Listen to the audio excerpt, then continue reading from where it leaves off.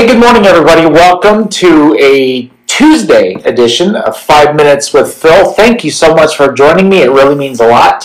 Hey, if you think that somebody could benefit from any of these 5 minutes sessions with me, please share away. Send them to your friends. And it's not about me. We just want to help people. So I hope you'll take advantage of that. Today, I want to talk to some people that might feel a little weak.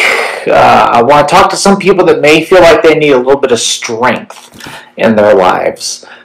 Today is a good day for you to tune in. I want to take you to one of my favorite passages in the Bible. It's in 2 Chronicles 16, verse 9. That's in the Old Testament. And there's a verse there that I just love, and I want to encourage you with it here today. Check this out. Here's what it says. For the eyes of the Lord range throughout the earth to strengthen the heart of those who are fully committed to Him.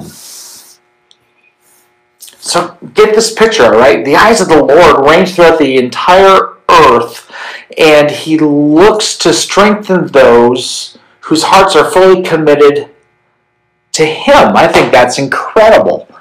A lot of us, I think, we get this picture of God just kind of, sitting on a throne and, wondering what to do all day, and that's not God's posture at all. God, think of this, okay?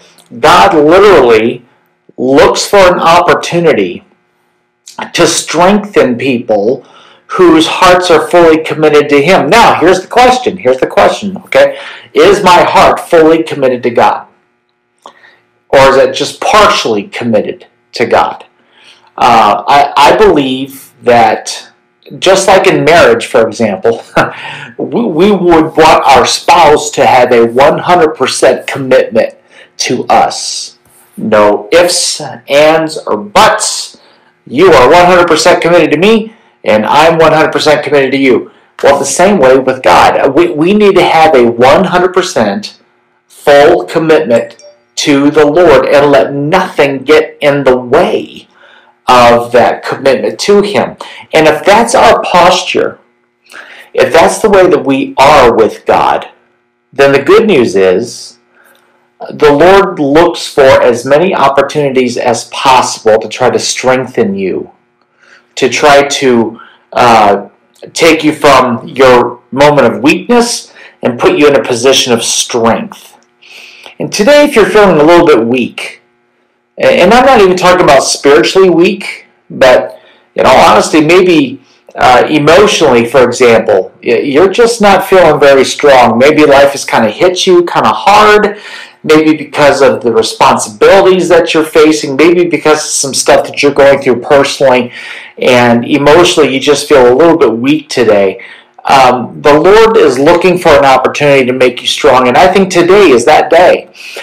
Maybe even physically you're weak, or maybe spiritually you feel weak, or you're feeling beat down, and I'm not trying to make anybody feel bad at all here, but what I am trying to do is to encourage you to know that the Lord is looking for an opportunity to make you stronger.